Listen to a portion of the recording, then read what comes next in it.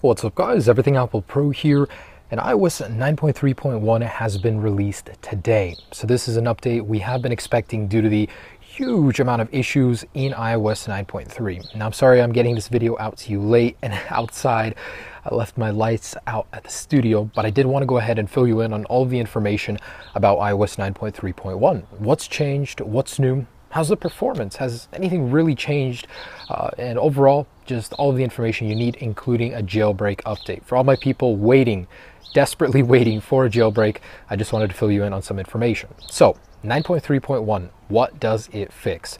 A lot of people, after updating to 9.3, had an issue where in Safari, loading links would automatically cause your device to crash. Hyperlinks in general wouldn't work from any application, messages, Safari, anywhere.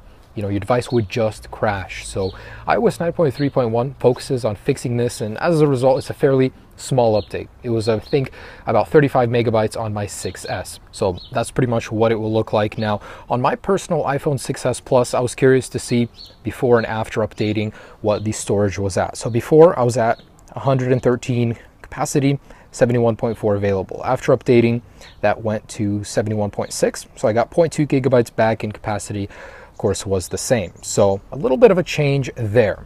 You know, that's nothing like a feature or anything, probably cache files, but 9.3.1 is a very simple update, just a small one, and it fixes that one bug. And a lot of people did immediately say, hey, it makes my device feel better. I honestly couldn't notice a single difference with speed, but I'm gonna go ahead and run a Geekbench real quick to see if there is anything that's changed whatsoever. All right, and this is what we're looking at. So on the left, 9.3.1 seems to be a little bit better, actually, noticeably. So this might be worth something checking out with a speed test. I don't know. Let me know if you guys want to see that. But it seems like it does have the higher Geekbench of the two. Overall, performance-wise, wouldn't say I noticed anything different. I mean, the whole fact that things don't crash anymore is probably a good thing. And no, the landscape lag on my 6S Plus has not been resolved.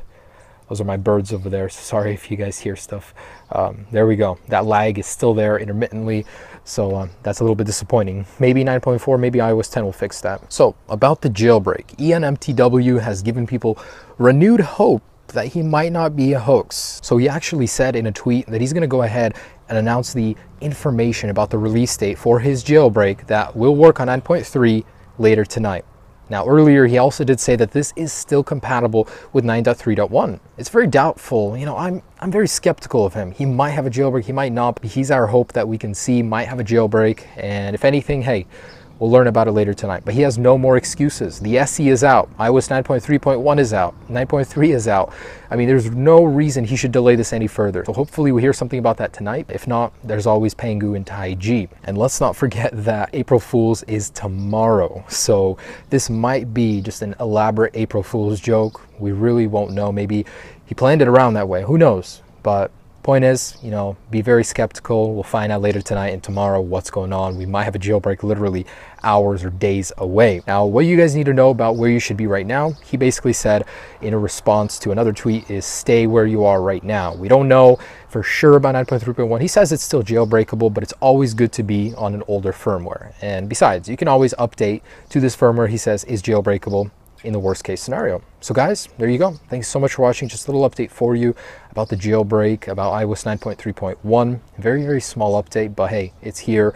And if you guys don't care about jailbreaking, it's definitely worth upgrading to. It is a more stable release. In general, 9.3 has been great, and I'm happy to update to 9.3.1. So thanks so much for watching, guys. Have a great day.